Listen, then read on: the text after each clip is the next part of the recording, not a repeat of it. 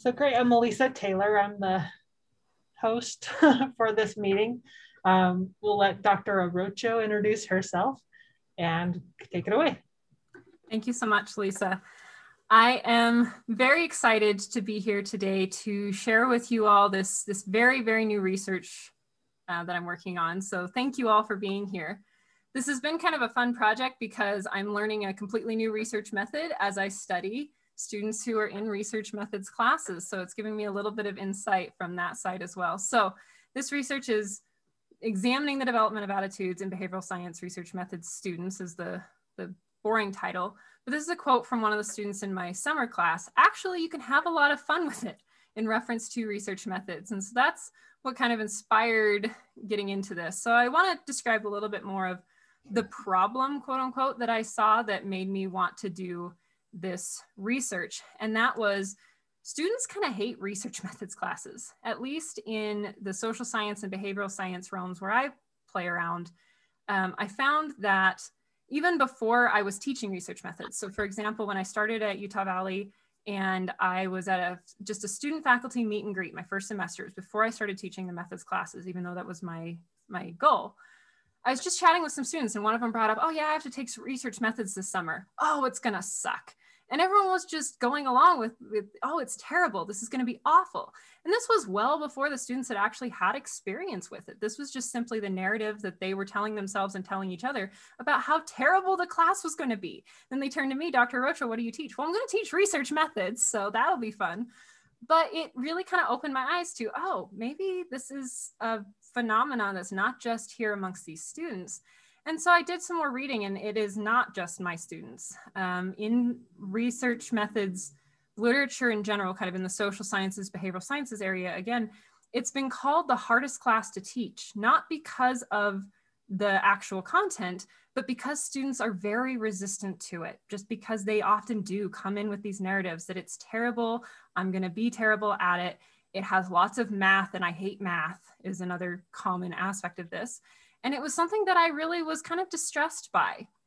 And so I wanted to understand more about why they had these feelings and if we could do something to help. And so part of this was a theoretical side. I wanted to know the value or the relevance that students saw of this class, because I was definitely hearing statements about that. Why am I taking this? I want to be a therapist. I don't want to do research. Why am I taking research methods? And also an expectation of success or an expectation not to succeed.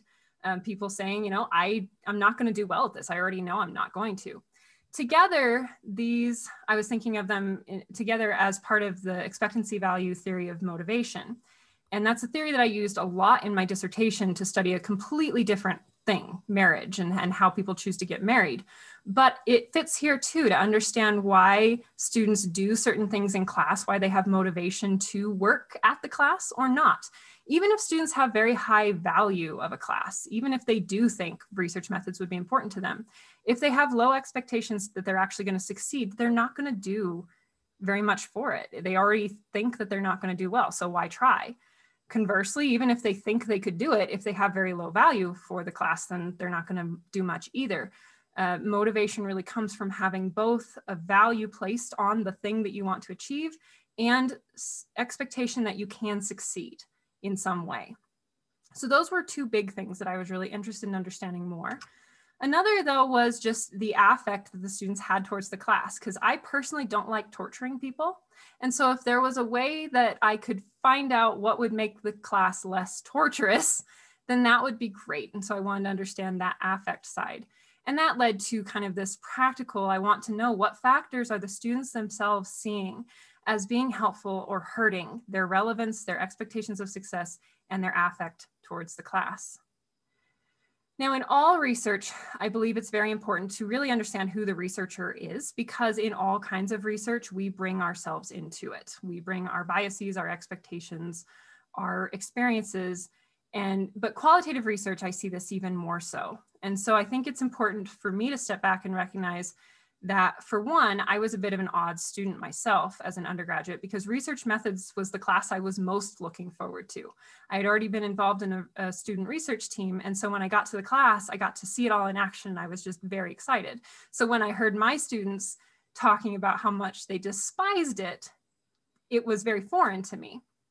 The other thing to note here is that I am a quantitative researcher by training. My doctorate training was all in family demography with specializations in quantitative science. So this is very out there for me to be doing this qualitative research, but I've always wanted to become a mixed methods researcher. So I am very open to your feedback. I want to leave plenty of time for discussion here so that if you have ideas for me or other places where you think I should be going with this, I would love to hear that. So what is this study? The current study is an analysis of metacognitive journals in my research methods classes. So I started using journals when I was teaching behavioral science research methods, so a broader research methods class in spring of 2020, and we all know what happened that semester. So I started in in-person classes and I used metacognition. It was a very new concept to me, but I was trying to implement it into some of my in-class exercises. When we moved to emergency remote instruction, though, I knew that I needed something more solid where the students could assess kind of how they were doing, see some of their wins, and elucidate some of their struggles. And then I could see that and potentially help if I could. So I started using metacognitive journals and I really liked it. It seemed to work very well in helping me see where the students were and helping them actually hit on some new discoveries themselves.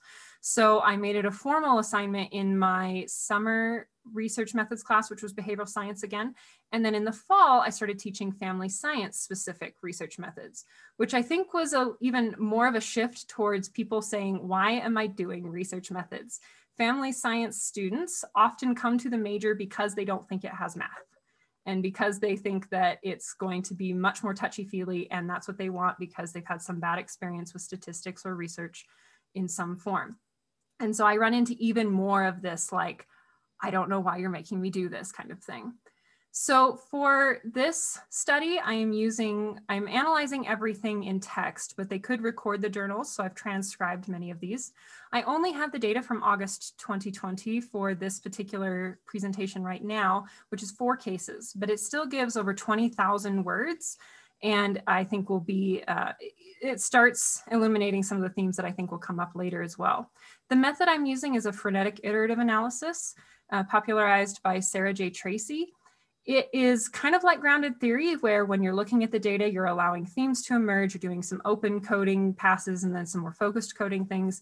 But the hallmark of this method is that it's a constant dance between data and literature. So there's a back and forth constantly. You do a little bit of coding, you do some more reading. You take what themes you've just discovered in your new reading, see if it shows up in the data. You take what themes you've just found from your data and see if it shows up in the literature, back and forth until you've found kind of your narrow new information or some confirmation of what you've been reading. So that's what I'm using here. I've only done very preliminary open coding to start with, but I think it shows where this can go. So the results so far. I've identified 8 big themes that have really started to come out from these first 4 cases.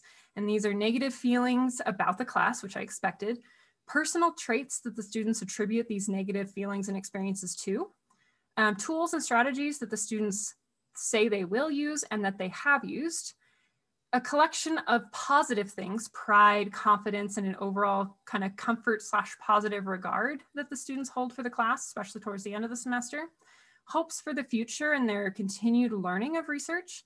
And also in the journals, they often will reference explicitly learned knowledge that they bring up into the journal.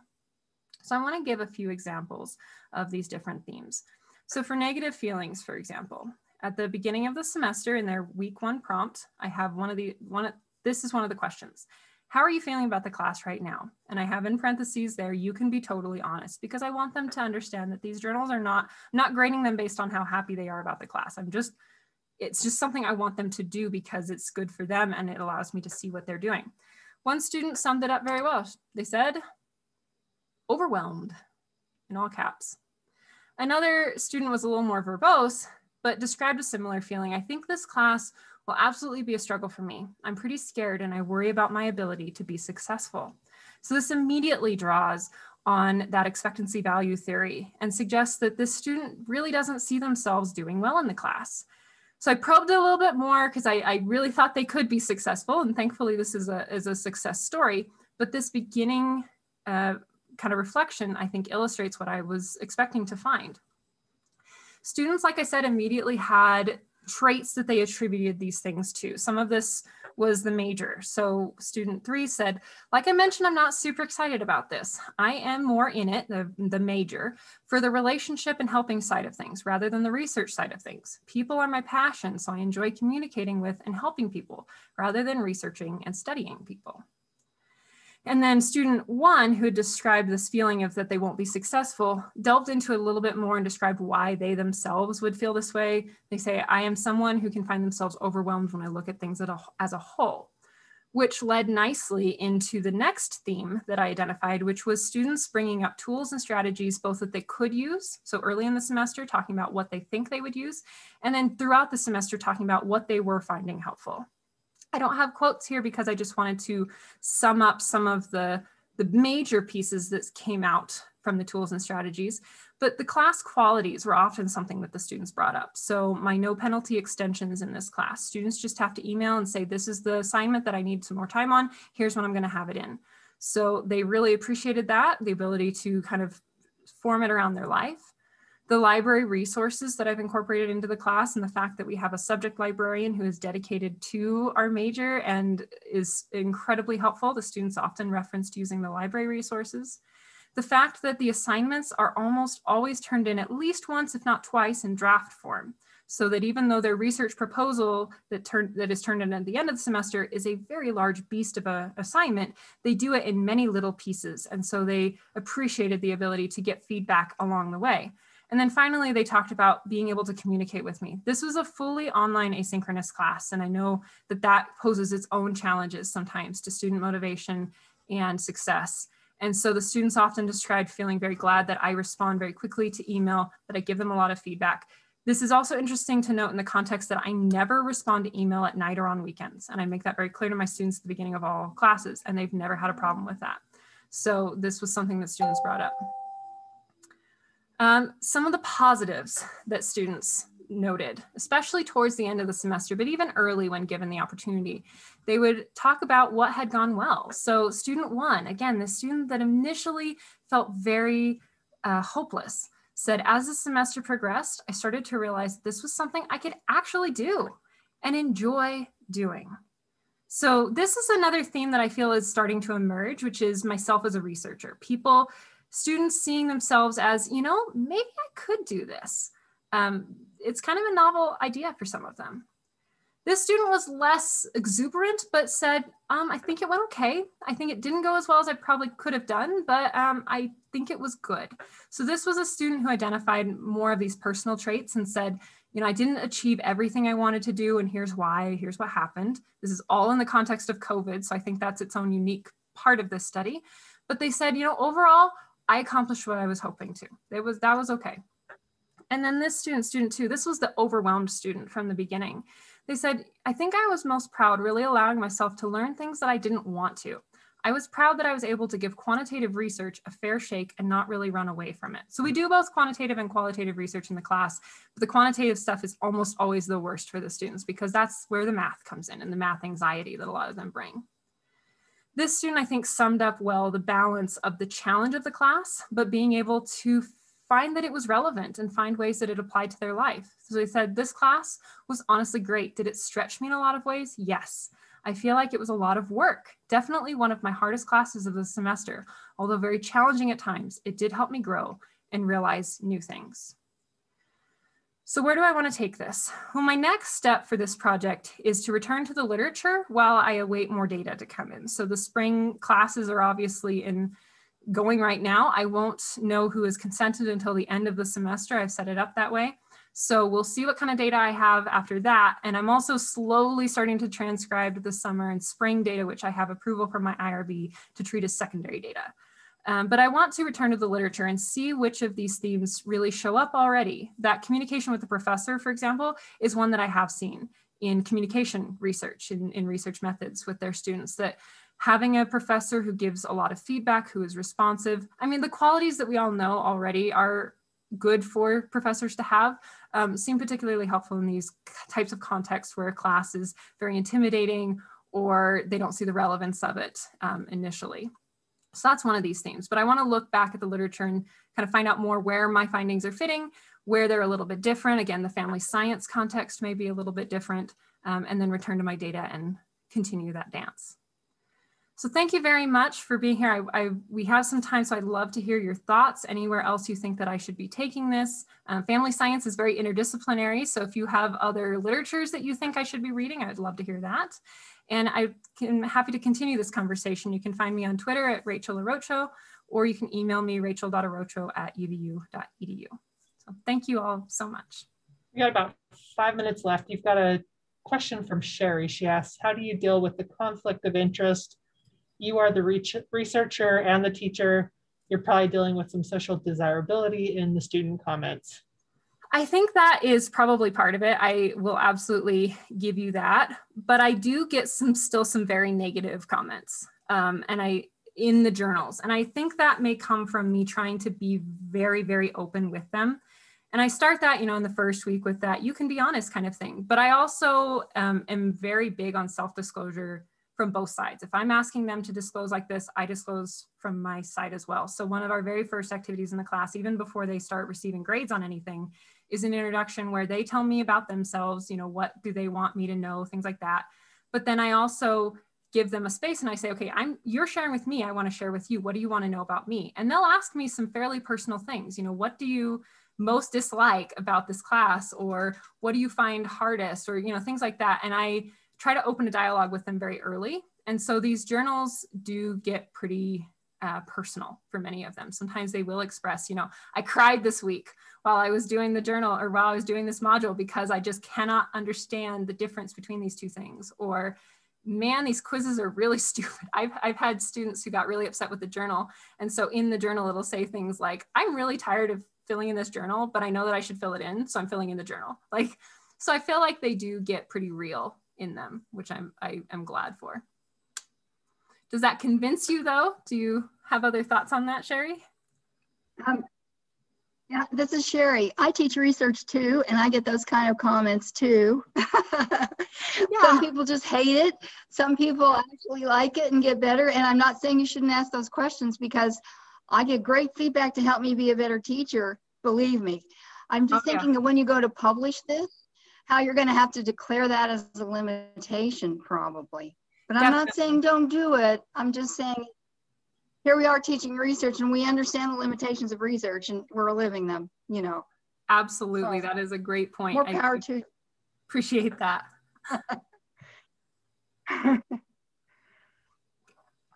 Any other thoughts, questions?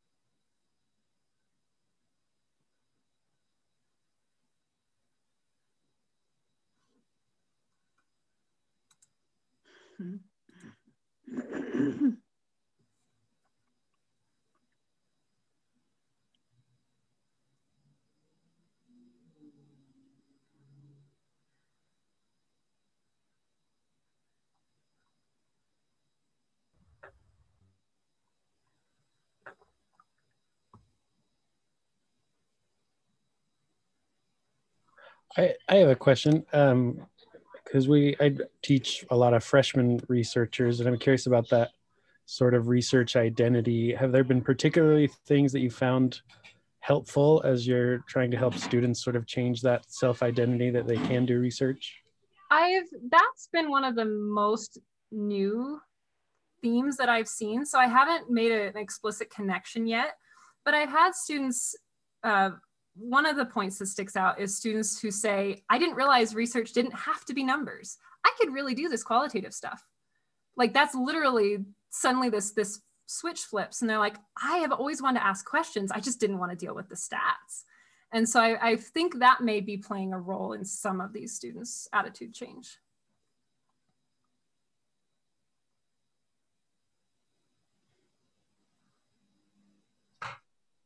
All right, we've got 1 minute left. I've put in the evaluation link in the chat. So if you'll fill out the evaluation for Rachel, it'd be appreciated. Thank you so much, everyone. This was fun. Thank you. Thanks, Daryl. Thank you. Thanks. Thank you so much. Anton, thank you for that